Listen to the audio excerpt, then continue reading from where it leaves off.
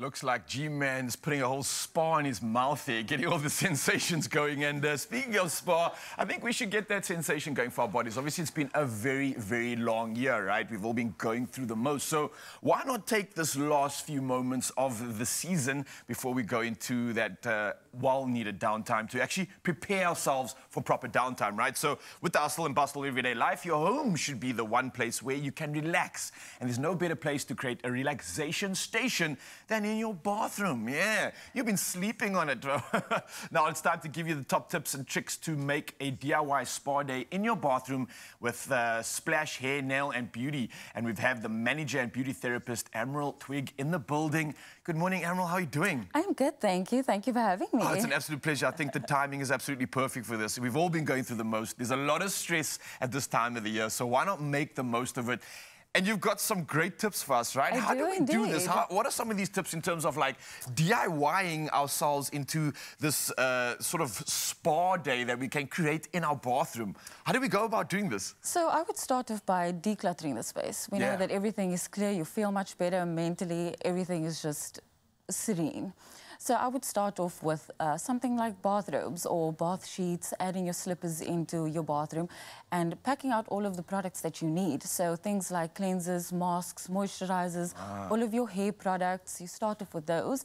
And I think that your hair, your skin and your body needs all of that care in order to have a full DIY at home. That makes sense because, not my bathroom, but when I go to some of my guests, my friends' guest bathrooms, you'll see like obviously the chaos, there's lots of clothing and that kind of visually represents what's kind of going on in your mind, right? So that makes a lot of sense. Decluttering, and then I'd imagine also, let's say like things like the senses need to be stimulated. So it's not just visually, but we're talking also the ambiance, the lighting. I'm sure that has a part to play in it as well. Very important.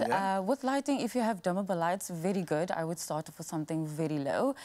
Something like yellow lights is also very good. If yellow lights specifically? Okay, what's the reason for that? So yellow has a very calming effect on the system. Okay. Very interesting. Something that's too bright, you know, it livens, it awakens. So you want to start off with something yellow. And then also your battery-operated fairy lights is very good. You can have your LED lights or, better yet, your candles. Old school candles. There's no better ambiance than that. I love it. Now, it doesn't stop, obviously, at the lighting because also there's this thing of the senses being stimulated. And I almost feel like in an environment like this, you want to create that sort of spa feel for every single sense, right? So we've got the visual, we've got the sort of light ambiance. What about smell and scent? I know aromatherapy is a big thing when it comes to getting that tranquil feeling. What do you got for us in that department? So aromatherapy is probably one of my most favorite parts of the industry.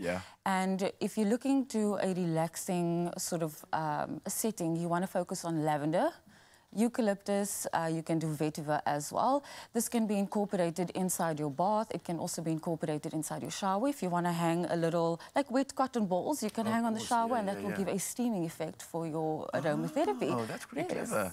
I love that. So we've got the ideas right here. We've got all the ways to implement and create this spa effect, but how do we actually tap into it and fully capitalize on it? How do we sort of create mindfulness and how do we really get into that zen? Yes, the senses are now stimulated, but how do we ourselves ensure that we make this time count? So technology is very good for us. We've got a lot of options for music. We've got a lot of options for even guided meditations. I would say start off with calming music, something that creates a serene feel.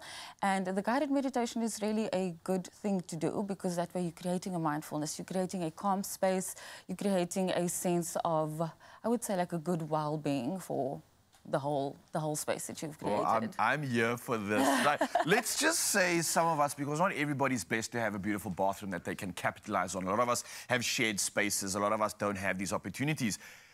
If they don't have a bathroom, they can still reach out to you, right? Because I'm sure that you are still ticking the box when it comes to stimulating all these senses. Where can people find you and reach out to you? So we are Splash Hair, Nail and Beauty. We are in Tiger Valley Centre. And we do have a website as well. All of our contact details are on there. So if anybody needs any information, we are available for you. If you're on the north, then you know you've got yourself covered because Emerald is here. Thank you so much for coming through with these tips because this is what we need, and especially when it comes to our homes. And now that you have the tips and tricks for your DIY spa, it's time to to create the bathroom of your dreams, and that's with TWINSAVER, as they give you a chance to win one of 10 bathroom makeovers worth 30,000 Rand each. Talk about turning your bathroom into a space of tranquility. Well, this is how you do it. You can visit twinsaver.co.za for more information. And all I want to say to you is get involved in this. Good luck and relax, Musa.